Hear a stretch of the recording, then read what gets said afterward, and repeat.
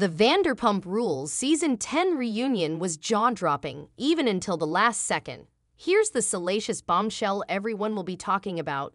Vanderpump Rules Season 10 has been full of bombshells, and the final part of the reunion was no different, ending with a jaw-dropping reveal. Throughout Vanderpump Rules Season 10, the story revolving around Tom Sandoval and Raquel Leviss' affair has made headlines. From rumors about their relationship with one another being more than friendly, to full-blown confirmation that they had a months-long affair behind Ariana Madix's back, things haven't been easy for the cast in the last several months.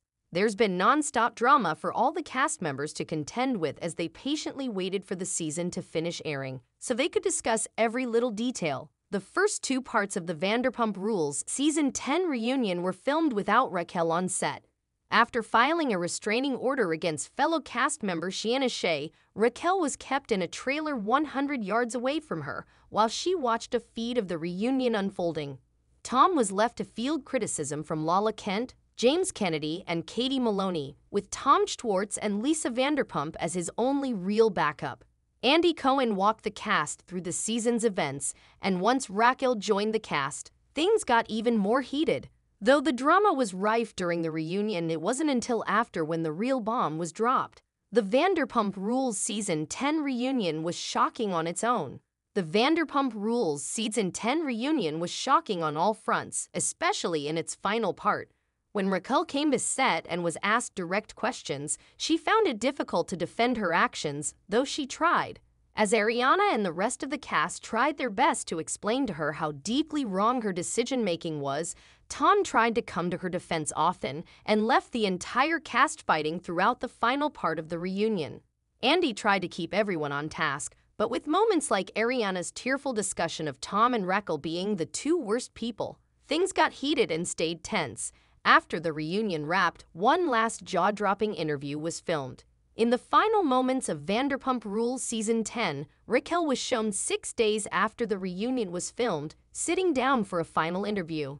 Though Raquel tried to keep her story straight and tell the producer the narrative she's clearly been fed by Tom, it became too difficult for her to lie directly. She explained in somewhat broken pieces that she and Tom had been having their affair for even longer than they said, with their relationship also far more serious.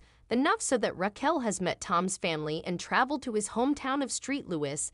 Things were definitely downplayed when the pair originally came clean. Without disclosing too many details, Raquel told the producer that Tom had asked her to lie about things to keep them safe. Raquel also was candid about the fact that she, at one point, asked Tom if he thought Ariana would be open to becoming a throuple.